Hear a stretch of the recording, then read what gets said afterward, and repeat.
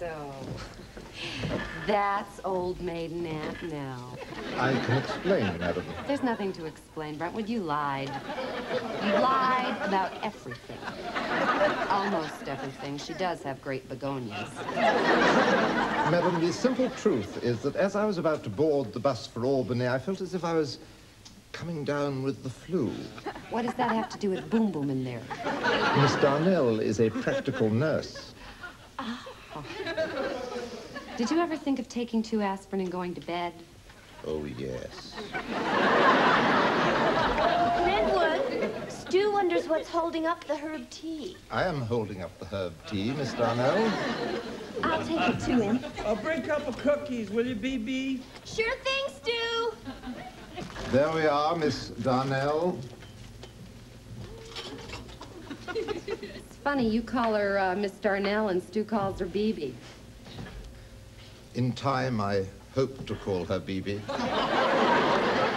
Look, Brentwood, I want you out of here and take Sister Kenny with you. I plan to have dinner here alone with my guests. But, madam, I'd planned to have dinner here alone with my guests. Well, too bad. We'll flip a coin. Look, Brentwood, it's my house. Madam, you lied and said you were going to be in Philadelphia. Oh, you lied and said you were going to be in Albany. I want you both out.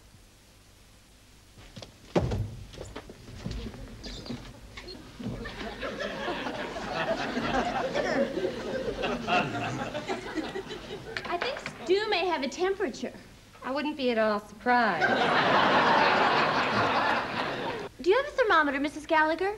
There's one in Brentwood's medicine chest. You go through the door, I down know the my stairs way. to the right.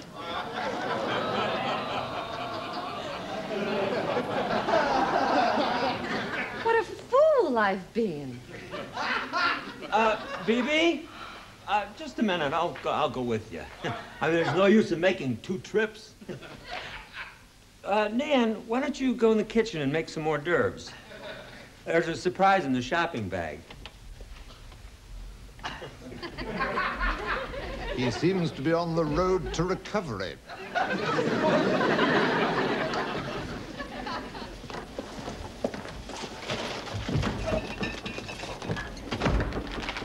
BeeBee isn't careful. This could be her last house call. I see Mr. Mansell is a romantic.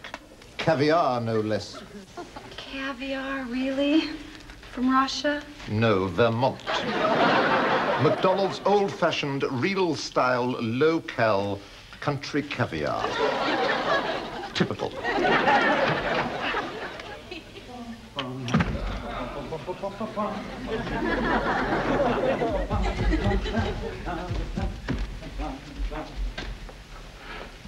Now, Brentwood, I want you and BeeBee to leave as soon as they come back. Believe me, madam, we'll be out of here like the proverbial shot.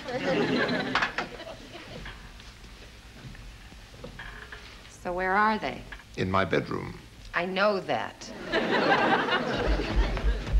Nan!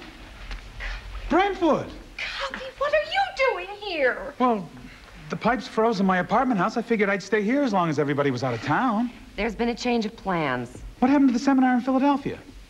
It was cancelled at the last minute. What about Albany? Brentwood's Aunt Nell took sick. He's terribly worried. And she's terribly disappointed. Oh.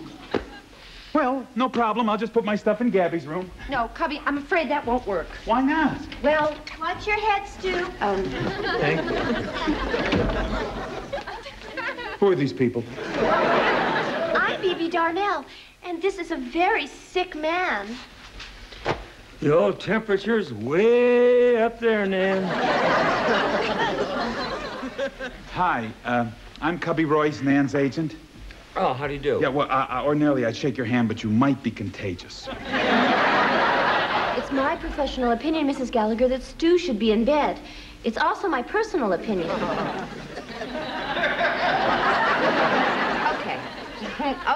Okay. Cubby is leaving. Stu can have Gabby's room, and I will take care of him.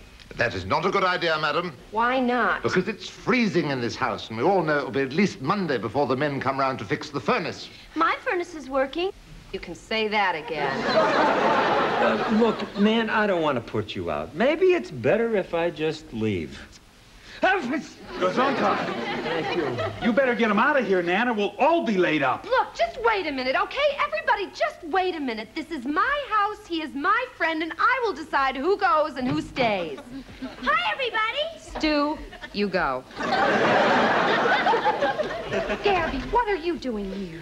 The TV set broke at Dad's, and my father, the sports nut, kicked it and broke his ankle. That's terrible. Yeah. I knew you guys would be out of town, so I called Aunt Loretta, and she picked me up at the station. She'll be here in a little while. By the way, what are you guys doing here? I'll tell you later, Gabby. Some night when we're watching Dallas together. Stu? Yes, Nan. Stu, I have really been selfish. No. Yeah, your health is the important thing. You need attention. Oh, thank you, Nan. Yeah. I'd be glad to handle his case. Oh, thank you. Nan, I'm sorry about the way things worked out, but I'll call you just as soon as I regain my health. Do that, Stu. Bye, Brentwood. Call me. I'll get Mr. Mansell's telephone number from Mrs. Gallagher. Your father will be at my place.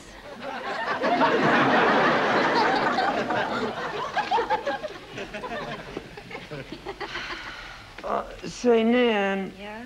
Do you mind if I take this along? You know, feed a cold, starve a fever. Thanks. Thank you.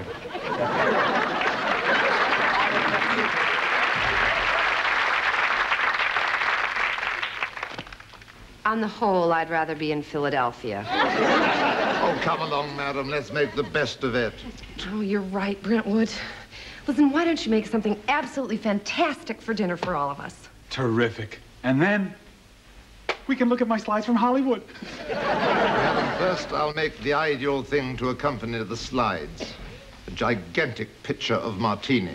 Now you're talking. Gabby, showtime. Oh. When you see Taffy the squirrel, he'll tear your heart out. Guarantee he'll tear your heart. That's Taffy the squirrel.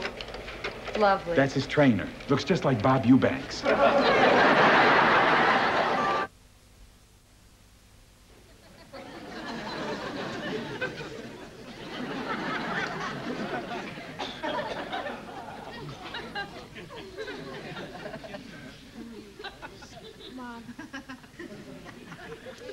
Mom.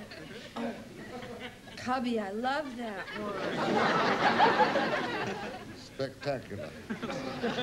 You can never see enough of the La Brea tar pits. You guys can stop it now. Cubby's gone. Oh, no. Oh, no. I hope we haven't offended him. Of course we haven't. I was awake for at least 3 slides. Oh, Gabby, it's time for bed. What do you mean bed? It's 8 o'clock in the morning. You're absolutely right. I'll go fix breakfast. Good idea. I'm starved. Hi. I thought you guys might like to see the rest of my slides, you know? We all started to doze off right after the shots of the La Brea tar pit, so we can pick it up right from there. Watch the wire. I'd rather watch the wire than the slides. Now, here we go. Hi, that was my last day at Knott's Berry Farm. I drove away. This is Hugh O'Brien's sister's house.